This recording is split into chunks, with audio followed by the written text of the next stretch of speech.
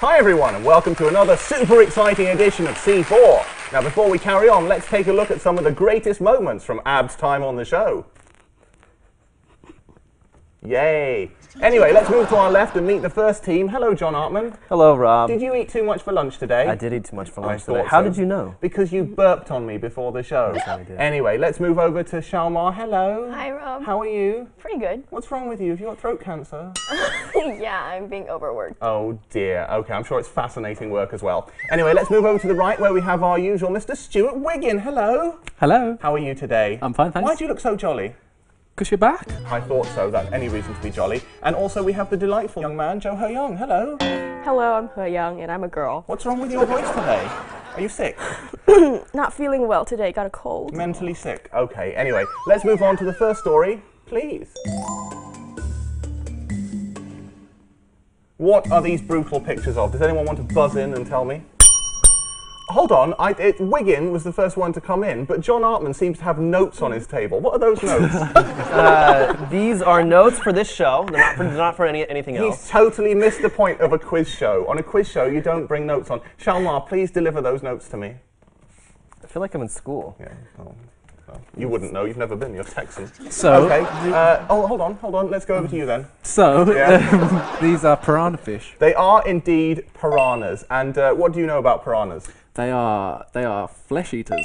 They are indeed flesh eaters, like Jo He-young here. Well, a flesh eater. A flesh eater. Okay, she takes her clothes off and then eats. And these were found. Actually, I don't know. Where were these found? I think this is found in Guangxi Zhuang Anonymous region. No, it's not anonymous region. We have to be very clear politically. It's Guangxi Zhuang Autonomous Region. I do want to mention that real quick that piranhas don't usually attack people or other things necessarily in their environment unless they've had very, very little to eat, and that's when you see like these feeding frenzies. Okay. This isn't their natural environment, though. It is not indeed. These piranhas have actually been dumped in the Autonomous Region lake, and they shouldn't be there. Has anyone ever seen the film Piranha 3D? No. Okay, it's a film in 3D about piranhas. But the great thing about that film is it features these women in bikinis with giant boobs. And the boobs come out of the screen in 3D. But do you know what's even better? The sequel is called Piranha 3 Double D. That was nice. Witty. You were, weren't you? Yeah. But I got there first. You did. Okay, have you ever been bitten by a piranha, John Artman? No, actually, but there was one time that when I was living in Miami, I was fishing off of a pier, and I caught a barracuda. And a barracuda is like a long version of a piranha, and it was very scary. So why were you fishing? Were you too poor to buy food? No, fishing's fun. Did you throw it back? Yeah, I had to, but it was really difficult because they have really sharp teeth. Yeah. What did you do when you got it out? Did you beat the crap out of it and then throw it back? No, just took it by its head and took the hook out as quickly as I You could. truly are the bravest man on that side of the table. Okay, Stuart Wiggin, you've been bitten by a beast before. No, I haven't been bitten, but I went scuba diving in the sea, and yeah, I cut my knee, and on some coral. Yeah. But it was quite a big cut. And then seconds later, there was a sea snake swimming around, and they are deadly. It came after you because of the deadly. blood? Well, I assume it must. Okay, so you put two and two bravely together. cut himself on some coral. What a war hero we I was have so on. scared. I got back. Oh, poor Wiggin. Okay, Shalmar, I believe that you were bitten by a lion. No, actually it was a cat. Okay, and what happened with this cat? What did you do to deserve to be bitten? I was trying to give it a bath, and cats are afraid of water. Did you try to kiss it or something? No, I do that every day. He's used to it. Oh, okay, she's a cat molester, wonderful. Okay, and He-young, I've got something here about you being bitten by a beast? Actually, no. Okay, well, my research is incorrect. Anyway, apparently, people in Guangxi Zhuang Autonomous Region have been offered £100 per fish by the local government if they catch them. Artman, would you go piranha hunting for £100? Yes, definitely. I think that's an easy answer. That's 1,000 kwai. 1,000 renminbi per fish. 1,000 Chinese yuan. That's Per fish?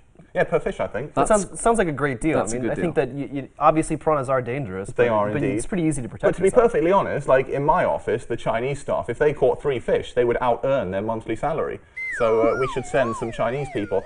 What's your monthly salary? Why do I have to share that with you? You don't have to. It was just a 6 Chinese-style question. Anyway, let us move on to the next story, please. Okay, what are we looking at now?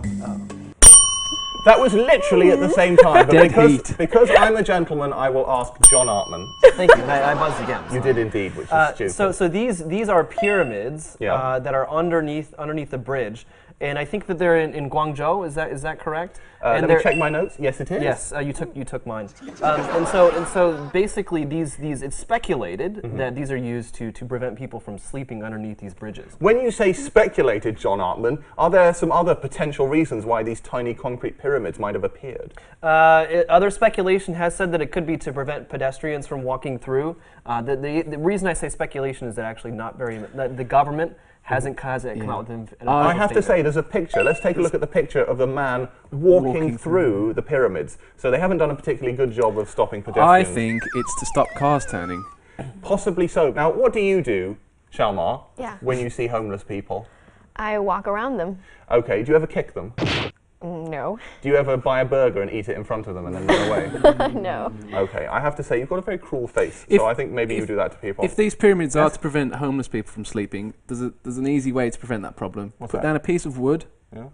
Maybe it's Oh, flat you mean again. homeless people, how to actually sleep there? Yeah. Have you ever been homeless? No, never. Have you? Well, I Okay, think I have actually in California once, but I got arrested for it. actually Well, I was homeless, but I only pretended to be homeless. But that's a different issue. But actually, I think that, Oh, it's that fascinating. in some ways, this would make sense. I think because it would be difficult to lie down, and especially if you are a homeless person, if you're a real homeless person, not a beggar, a real homeless person, more than likely you're gonna be carrying a lot of stuff with you, and so it'd be difficult. They to own a lot, find. do they, real homeless people? They carry their homes in their backs usually. Yeah. Okay, so kettles, washing machines, all microwaves, Well, all that kind of But stuff. we don't know what these are actually for, do we? Okay, well, let's just be clear so that this doesn't get censored out by the authorities. We don't actually know for sure why these little pyramids have appeared. What about you, Joe Young? If you were homeless, where would you sleep? McDonald's. Stupid. Okay, what about you, Shalmar? If you happen to find yourself homeless one day, what would you do? I know I'd spend the night on a bench. On a bench, eh? Okay. So they probably have to put more spikes on benches. Which they've done terrible already. Idea. What, spikes on benches? Yeah. They copied a German design that was just supposed to be like an example of what could happen, and then a city in China, they actually just basically copied that. It originally was meant to be art, and a park in a Chinese city, I forget where, they actually used that, where like you had to press a button or like put money in, I can't remember. Oh, to make the spikes go away. And then But you what only get like happens- 5 minutes. What happens if you sit there for more than 5 minutes? Do you actually get a warning, like the spikes are coming up, or No, do you just get impaled? Well, no, what happens is Because you could literally lose a ball. Carry on. No, they just come up slowly, like this. Slowly piercing the ball. That's getting marvellous. Anyway, I would just like to say if I was homeless, I would sleep in a cow, like Rob Roy. I'd sleep in an airport. What? Thanks for asking. I would sleep underneath the bridge. Wiggins feeling all left out. Let's have a little flirty conversation. Where would you sleep, eh? Not in my bed. An airport. Okay, thanks for that. Anyway, let's move on to the next story, please.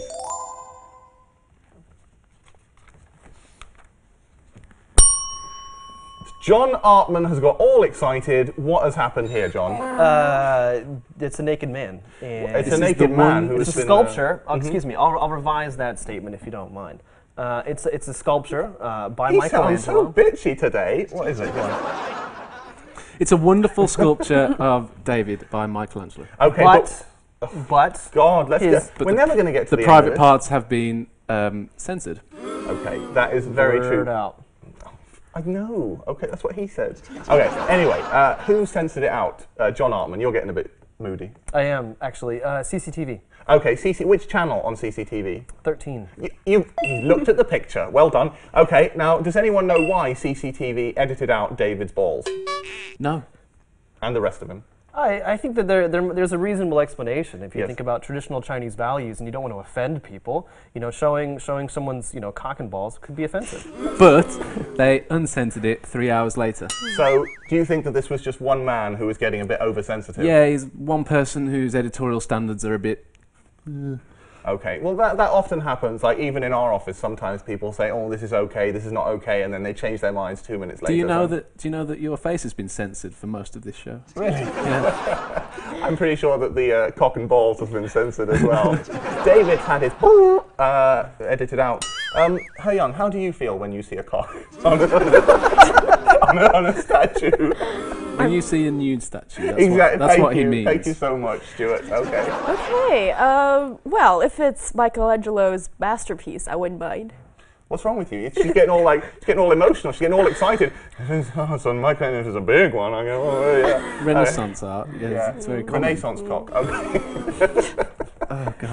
Actually, the internet users of China, their reaction to this was really funny. Yeah. There's lots of different internet memes going on where they'll take like a Renaissance picture of a nude, of a Renaissance nude, and they'll Photoshop in some clothes, and it's actually really well done, I have to say. Yeah, I've seen a few of those. Xiaomar, like in China, do you have a history of having naked statues?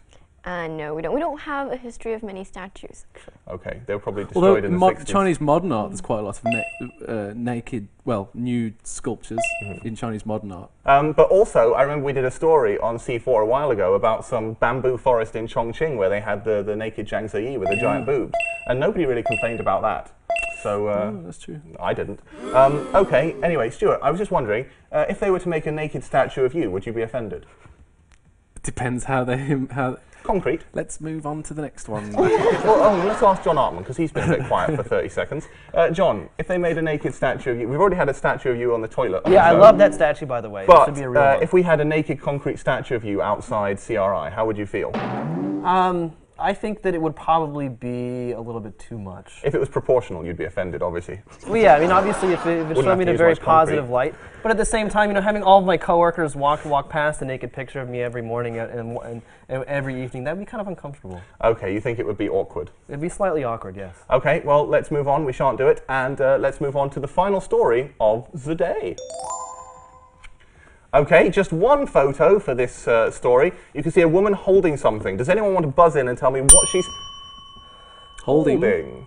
She's holding a necklace. She is indeed. Applause for Stuart Wiggin for being the Sherlock Holmes of C4. Okay, I'm going to ask you now, Stuart Wiggin, stop it now. You're acting like a simpleton. Okay, we'll send you to the special school, okay? Okay, so... Stop! Stuart, Let's go. how much was the necklace worth? 6,800 renminbi. Wow, how much is that in English pounds? 680 pounds. Give or take. Okay, and what was the actual story, Xiaomar? Well, she was cycling along, I guess. Yes. And there was this burglar that ran past her, and she just took off her heels and took after him. Because he took her necklace. Yeah. Okay, that's right. And as you can see from the picture there, she actually took a photo on her mobile phone of the thief. And as you can see, After she beat him up. also she's ripped She didn't his, beat him up. She didn't? She chased him down. she chased and him, he was but just exhausted. She's so good at running that she actually made him really tired, which is why he looks tired. Also, she has ripped his shirt off and probably tried to rape him. Do you know what she said? She said did she say? she doesn't run for nothing. Okay, glad we got that little joke in there. Now, Stuart Wiggin, what would you do? Because you have an incredibly rich other half, don't you? She's fairly well off. Loaded. Okay, what would you do if some burglar ran past and stole her necklace? Would you give pursuit? I'd have to give chase. All right, but would you run super slowly so that you knew you would never reach him? It depends how big the guy was. Because I've got to say, you don't look like you're I'm not in particularly like, tip-top packing form. much heat here. Okay. But No, but you look like a good sprinter. yes, I am. But she doesn't know that, so you know, You've never had to sprint before. and she won't be Sprint watching away this. from her. Okay, anyway, Xiaomar, what would you do if a thief was running towards you? He'd stolen something from, I don't know, Stuart Wiggin, and ran towards you. Would you try to stop him, or would you just dive into the corner? It depends on the speed that he was coming at me. Okay, what about a child thief? Because I've noticed in China there's lots of child pickpockets. If you saw a child pickpocket running towards you, what would you do? I'd strangle him. To death? No, not to death, but, you know, just Pretty close. Just put him in a chokehold until he was unconscious. Good. Child abuse, we like that. Child thieves are not just, you know, they're not just. They're not just for Christmas, they're for life. Okay. That's a phenomenon, not just. It happens everywhere in the world. Have you ever stolen anything, Rob? I've had something stolen from me, but we'll talk about that in a minute. Okay, yeah, that's the next topic. No, I've never stolen anything. What about you, Stuart Wiggin? You used to have No, I've life of crime. No, I've never stolen anything. Okay, could lose your job here if we go on anymore. Jo Ho Young, I heard that you at kindergarten were quite the little thief. Well, this only happened once ever in my whole life. Yes. Because my classmate had these really pretty stickers. Yeah, stickers, eh? Good. Yeah, they're like, it means a lot to a little child. Yeah, and so I kind of took one. Took one sticker. Dear God, After I did don't want to homework work for with this her. girl anymore. Well, you did homework for her. Yeah. Anything else? So she was cheating and you stole her stickers. Where did this happen in China? Yeah. Oh dear, the moral corruption of the youth. John Artman, you've got the face of a thief. What have you taken? I think I stole some money from my parents when I was like 4 years old. All right. What did you buy at the age of 4? Like 50 cents, I don't know. Yeah, but what did you buy at the age of 4? I don't think I bought anything. I was like, I'm going to steal some money. He's gone back to special school. Okay, and Xiaomar, finally, you have probably stolen something, haven't you? I heard that you stole men. No, not really men, more like boys, actually. You stole what? Paedophile. Okay, anyway, Child kidnapper. Okay. I wonder how much money she got for them. Anyway, before we wrap up, I do want to find out, have you ever had anything stolen from you, Stuart Wiggin? Yeah, I had a chain stolen from me, a nice chain. Did your girlfriend used to keep you chained up at home? No, it was my mum gave it to me. Your mum used to keep you chained up at home? No, she gave it to me. Turning into a sick and sordid story, I tell you. Young, what about you? Got my iPhone stolen. The one with all the naked photos on. Yes, I remember that. John Artman, what about you? Yeah, actually, I've had batteries stolen out of my electric bike here in Beijing. That is awful, okay? Twice. But let's clarify, not all people in Beijing are thieves. Most people are nice. Well, the thing is that it happened twice. I've had an electric battery stolen my too. batteries were stolen, partly because of my own fault, not locking it properly. Stupid. And then I went to buy new batteries, which cost more than 1,000 renminbi. If you caught a piranha, it would pay for it. And then, not an hour after I had bought those new batteries were stolen. What a slap in the face. Before we cry, let's move on to Xiaomar. Have you had anything stolen? Yeah, just like Phyllis, I had my... Naked photos? No, my cell phone stolen. Okay, did it have any naked photos on it? Not that I recall. If it did, I would have stolen it. Anyway, the only thing I've had stolen working at CRI here is my dignity. Anyway, let's quickly wrap it up there. I think that's just about enough. So this week's prize is actually the pornographic novel 50 Shades of Grey. I will give you a reading from it, but then we would be totally cut out. So I've got to say, Xiaomar, who steals men and children, I think you would probably be most in need of this. You'll enjoy some of the stories. All right, thank you. It's got a lot about BJs in it. That's Beijing. It's her third copy. Probably is. Yeah, I need actually volume 3. Okay, well, at least you can use that one because the pages aren't stuck together yet. Anyway, don't forget, check down below because we have the Weibo page and also the email address if you have something to say, indeed, down below. Artman, had fun? Yes. Good stuff, okay, cock and balls. What about you, Xiaomar? Yeah. You've won porn, so you're obviously happy. Joe Ho Young, young man, how are you? Girl, and I'm fine. Okay, you don't look fine, you look sick. And finally, Stuart Wiggin? I've had a good time and I hope Joe Hyun gets better soon. Did you? Oh, shut up. Did you have more fun than you had on the Abidjan shows? Equal amounts. Okay, thanks for that. Okay, he means infinitely more. Anyway, I think that's just about it for now, so let's say goodbye. Bye-bye. Bye-bye.